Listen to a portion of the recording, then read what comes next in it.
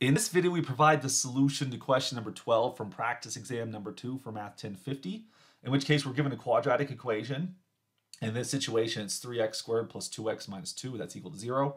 And we have to solve this quadratic equation by completing the square. And we have to find all complex solutions. They could be reals, they might not be, it doesn't matter. We have to find all of the solutions, even if they're non-real.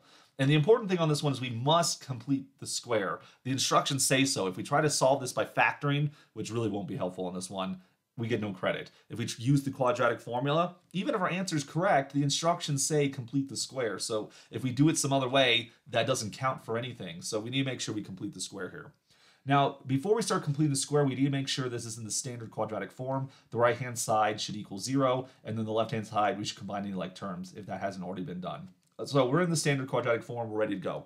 So what we then need to do is we need to separate basically the constant from the variables there. So I said set it equals 0. Well, JK, we're going to move the 2 to the other side. So we have a 3x squared plus a 2x, and this is equal then to 2.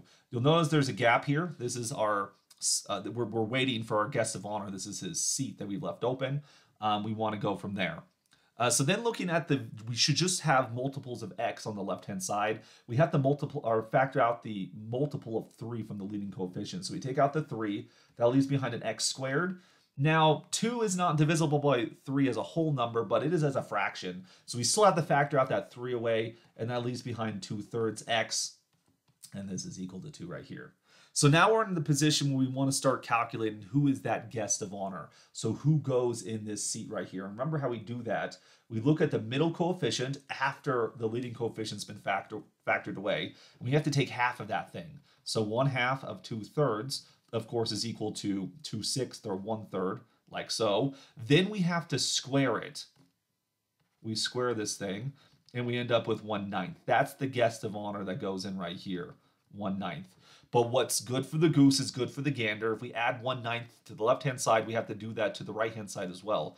But we really didn't add 1/9. We added 3 times 1/9 because that 3 would distribute onto the 1/9 as well. So make sure to write the coefficient of 3 attached to the 1/9 as well. Then from there, we get 3 times, well, inside the parentheses, you have x squared plus 2/3 x plus 1/9. I should have put a plus sign right there. This is now a perfect square trinomial. It'll factor, and it'll factor to be x plus 1/3. That is half of the 2/3 we saw right there, quantity squared. If this is a plus, this is a plus. If this was a minus, then this would also be minus. The signs match in that regard. So the left-hand side is now factored. We get a 2 plus, well, 3 times 1/9 is 1/3, like so.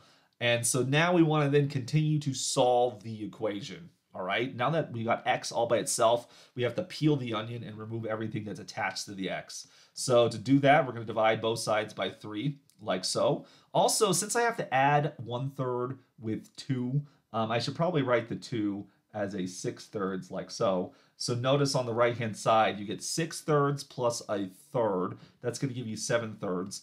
We then divide it by 3, which is the same thing as timesing by 1/3. So that gives us a 7/9 right there.